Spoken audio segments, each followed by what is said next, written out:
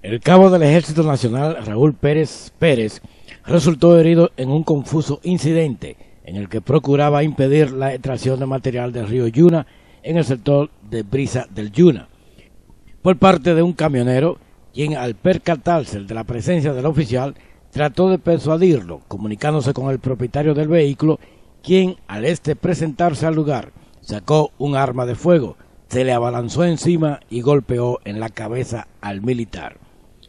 Como toda acción tiene una reacción, el militar también le pegó en la cabeza al nombrado Manuel Serrano, alias Guío, en procura de someterlo a la obediencia, pero emprendió la huida. Estaba en el río sacando material, entonces cuando me vio se embaló, entonces un forestal y volví de nuevo.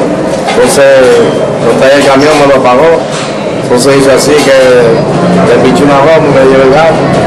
Entonces el chofer llamó a Río y Río fue allá volando arriba. Me voló arriba y me partió ahí, entonces yo agarré así con el y lo partí también.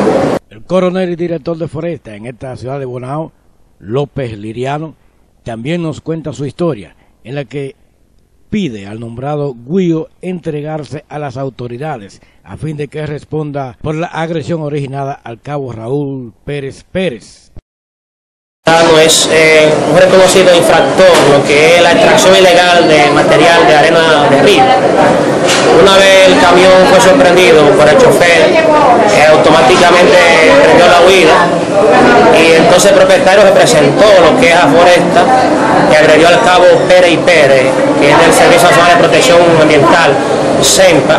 Como usted lo puede ver, tiene una herida en el lado derecho, en la cabeza, y el infractor le prendió la huida, automáticamente cometió el hecho. El soldado lógicamente también le agredió, es decir, se defendió, porque es una falta de respeto de un infractor ir al lugar de Foresta, de esa estructura, y agredirlo allá.